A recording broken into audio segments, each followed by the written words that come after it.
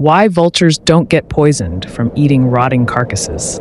An interesting fact you might not know. For many animals, eating decaying, rotting carcasses is not appealing at all and can even be life-threatening. So why don't vultures get poisoned when they eat dead animals? According to scientists, the reason lies in vultures' exceptionally strong digestive system. Their digestive system can easily handle diseases such as plague, rabies, fever, various toxins, and most other threats that could endanger life on Earth. There are two main factors that grant vultures this immunity. First, the digestive fluids in their stomach have a very low pH.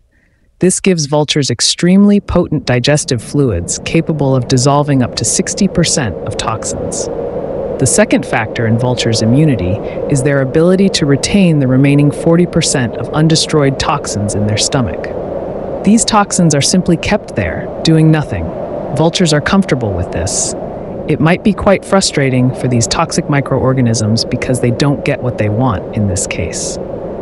Vultures, however, are simply unaffected.